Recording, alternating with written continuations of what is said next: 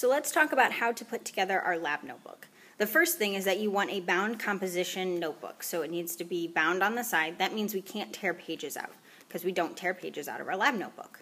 You want to make sure that your name is on the front. That way I know whose lab notebook it is when you turn it in. When we open up our lab notebook, we're first going to look at the front cover. You should have a copy of this lab notebook layout and grading rubric. I want you to tape or paste this into the front cover. This is going to be your guideline for the rest of the year for how to put together your labs in your lab notebook. There's the list in order of all the components of a lab report, along with all the points that are assigned to the individual pieces when I go to grade it. On the first page, we're going to make our table of contents. So you're going to want to write table of contents at the top, and then we'll fill this in as we go.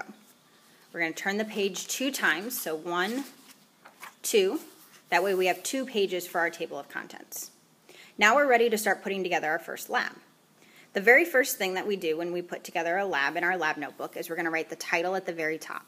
The title of this first lab is Mass and Change Lab. Below the title, we're going to write the date. After title and date comes our purpose. And the purpose of this lab is to investigate mass and when and how it can change. Your purpose in your lab book does not have to be word for word my purpose. Actually, I encourage you to write your purpose in your own words. After you write the purpose of the lab, next you're going to write in the hypothesis. And your hypothesis is an educated prediction of what's going to happen in the lab. So you should have the pieces of the lab procedure. I want you to skim through the lab procedure, see what we're doing. And then once you see what we're doing, I want you to make a prediction about what's going to happen to the mass. Once you write your hypothesis in there, I didn't write mine, but you should write your hypothesis in here, you're going to tape or paste your lab procedure into your lab notebook. There's some extra white space. Feel free to trim away some of the extra white space if you need to get it to fit better into your lab notebook. And there are 2 pieces to this procedure, so make sure that you include both of them. After the procedure, if we flip back to the front, so we've done title, date, we've done the purpose, we've done our hypothesis, we've put in our procedure. Next comes observations and data and graphs. We're not graphing anything in this lab, we're just going to make observations and collect data.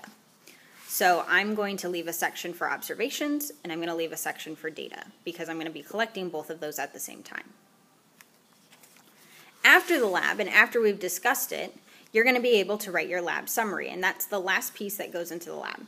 The lab summary includes 6 sentence prompts, so at minimum it should be 6 sentences. However, it can definitely be more than 6 sentences. Please make sure that you're following these prompts. The very last piece is the organization. There are some guidelines on how to organize your lab and what we will be looking for. If you have any questions about setting up your lab notebook, please come see me.